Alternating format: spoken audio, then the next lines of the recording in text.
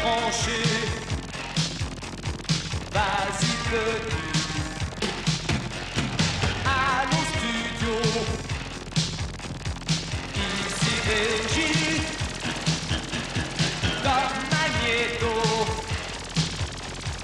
Et c'est parti. Salut. Aujourd'hui, Morkili 25, c'est la Saint-Machine à écrire. Bonne fête à toutes les machines à écrire. Bonne fête à toutes les machines à écrire.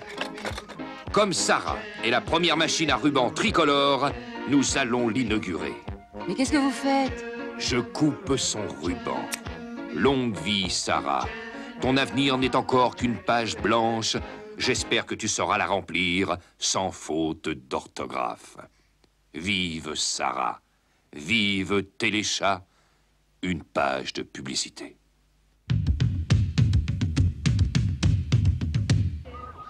La machine à écrire nulle fera de vous un homme de lettres. De plus en plus d'objets qui en ont assez de servir à la même chose quittent un jour leur fonction pour aller vers la lumière. Ils deviennent des abat-jours. Ils ont pas l'air malins.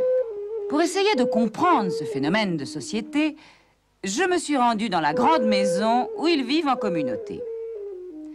Cette superbe bouteille au long col, qui posait pour les plus grands photographes alimentaires, a tout abandonné en pleine gloire pour venir ici, au Hare Vishnu Abat-jour Center.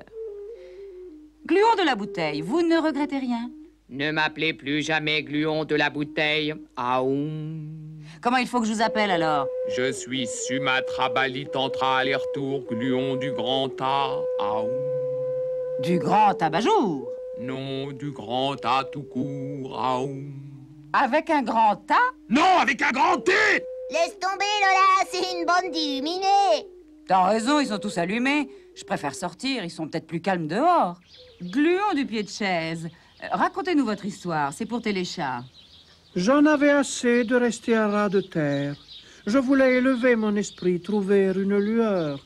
Sous ma table, j'étais dans le noir. Et qu'est-ce qui s'est passé?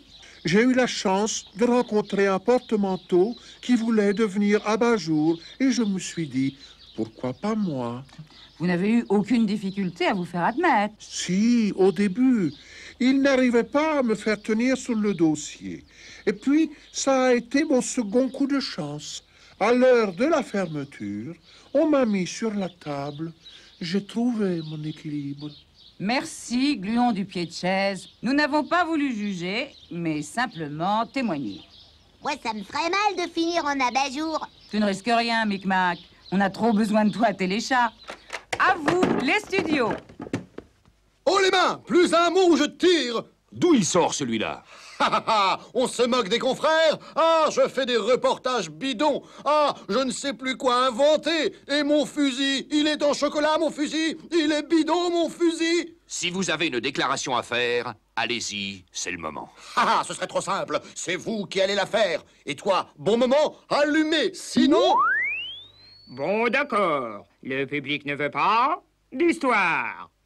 Qu'est-ce que vous voulez que je dise? Vous allez me faire des excuses publiques pour avoir dit que j'étais un danger public. Excusez, mais c'est pas moi qui ai dit ça. C'est votre oncle qui vous connaît mieux.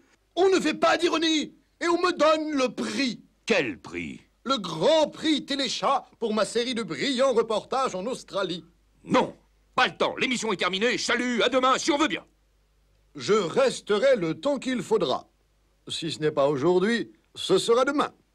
Envoyez le générique de fin. Qui vous êtes? Tu me je suis la vedette. T'es y'a ma photo. Partout, je suis le gluon. Tu trouves. Mais qu'est-ce qu'il fiche? On avait pourtant bien dit rendez-vous au Milk Bar après l'émission. C'est vrai, ça lui ressemble pas d'être en retard. Oh, à moins que vous soyez fâché. Mais non, au contraire. On est au mieux.